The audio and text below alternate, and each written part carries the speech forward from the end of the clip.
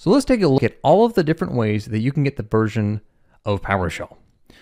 So here they are. You got getHost.version, host.version, the registry, and psVersionTable.psVersion. And if that's what you're looking for, hey, great, thanks for watching. But I want to run through why some of these methods are good and some of them are not. So first off, getHost.psVersion. So here in VS Code, I'm running in an integrated host. And if I look at the output, I get PowerShell 5.1, which I don't expect because I'm running PowerShell 7. So let's take a look at the output in PowerShell 7. GetHost.version does return 7.2.3. And then if I run it in PowerShell 5.1 or Windows PowerShell, I get PowerShell 5.1. So the getHost commandlet pulls the version from the host or the program that is running PowerShell, and the version is not always the same as the version of PowerShell that you're running. And another weird thing here is if we run this command in a remote session, the version is even a different number. So the getHost.version is 1 here in a remote session. And I know for a fact that you can't run PowerShell version 1 on server 2022. And I mean, why would you want to? So getHost is not a reliable way to do it because it's looking at the host. And if we look at the host automatic variable, .version, this is going to look suspiciously similar to getHost. And the output in PowerShell 7,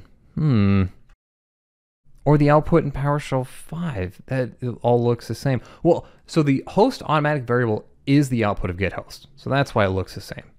So even in a remote session, it's still going to return the same output. And you can see here that I didn't include the .version. This is just the whole output of host, but you can see the version there is 1.0.0.0. Same as before. So getHost, host, going to be the exact same output. So the other way we can do it is we can get the version from the registry. So you can see the path here, Software Microsoft PowerShell 3 PowerShell Engine, and we're specifically looking at the PowerShell version property.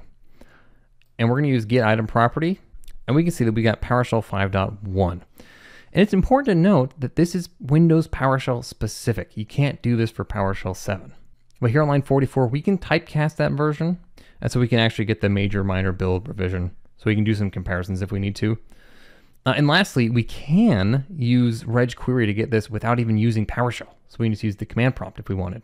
And then the output's going to be the same even if we run it in a remote session. So the output here, 5.1.20348. That's exactly what I would expect.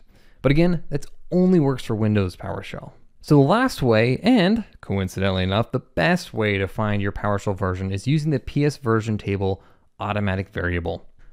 So typically folks will reference the psVersion property of it, which is what we're looking at here. But you can get some more information using just the psVersionTable variable. There you can see some additional information.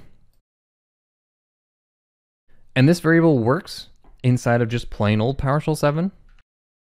And it works in the venerable Windows PowerShell. So definitely the way to go. And lastly, it's even going to function as we expect in a remote session.